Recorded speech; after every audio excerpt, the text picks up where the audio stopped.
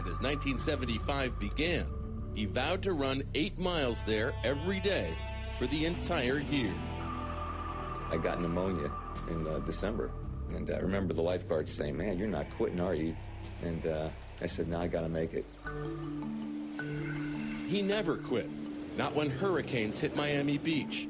Not in 1982 when he suffered a concussion. Not in 1995 when back pain crippled him. 3 doctors told me, "You're done.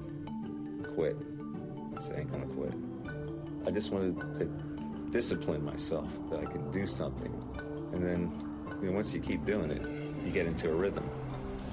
But it's never easy. Since then, he's never set foot outside the Miami area.